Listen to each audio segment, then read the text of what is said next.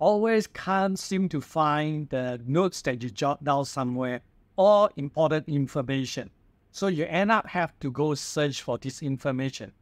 Do you know that searching is a waste of time? You can use this time instead to finish your task earlier.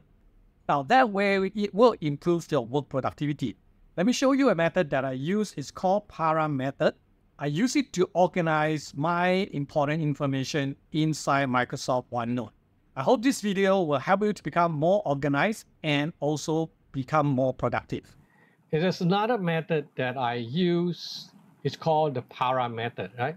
The Para method, okay, by Tiago Forte, is basically separate into these 1, 2, 3, and 4 folders. Yeah. Now you can see here you have PARA, right? Project, area, resource, and archive. Right? So project means that all things related to project I'll throw in here. Areas are things like that is related to your work, your responsibility. Okay. So we can see an example here like areas if you're in charge of marketing, HR, yeah, or even like the health of your workers, continuous improvement. You can set it all over here, the areas. Okay. So like here, area, maybe you take care of warehouse expansion, sourcing, or Kaizen, okay, purchasing. So you can put it all right over here inside the area. Now, if your area have a lot of things, you can always create a new section group. Just like here, example, right? Like archive, I can create new section group, okay? If not, just keep it simple, okay? Now, resources means that all the information that you want to keep for reference later on, I'll throw it into the resources. And then finally, archive means that the old information, when you organize, yeah, the things that those are information that you no longer need, maybe like old meetings. So you're going to drag it right over here, yeah?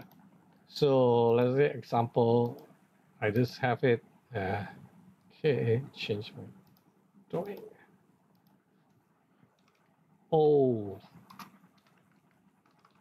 things.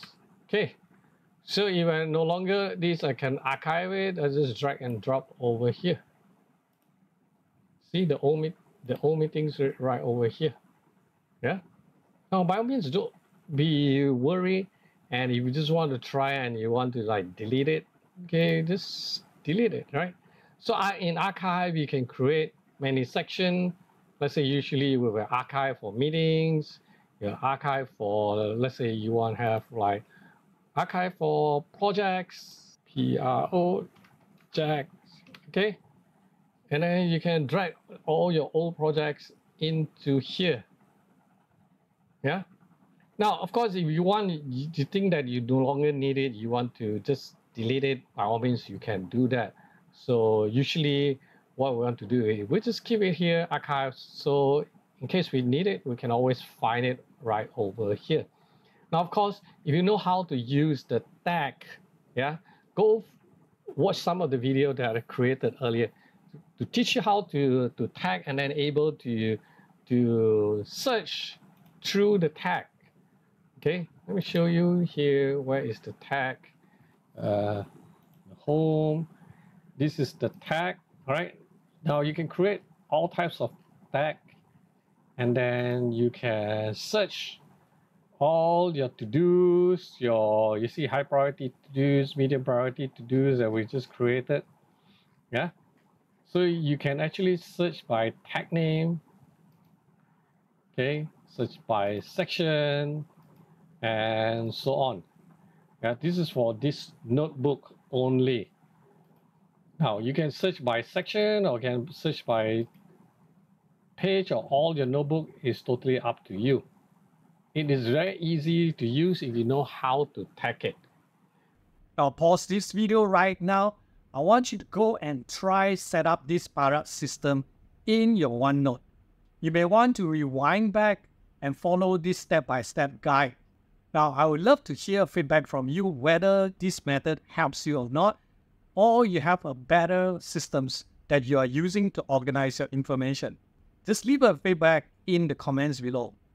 By the way, I'm Andrew and I created productivity video like this. So do subscribe our channel if you want to grow your career and become more productive. Meanwhile, here's some other video that we created.